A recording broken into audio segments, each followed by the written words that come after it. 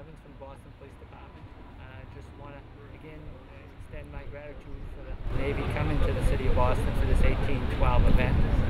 Everyone's excited about it. I know the residents are looking forward to it. We got some great activities coinciding with the Constitution turnaround, and the Blue Angels coming in. So the next 7 days is going to be super.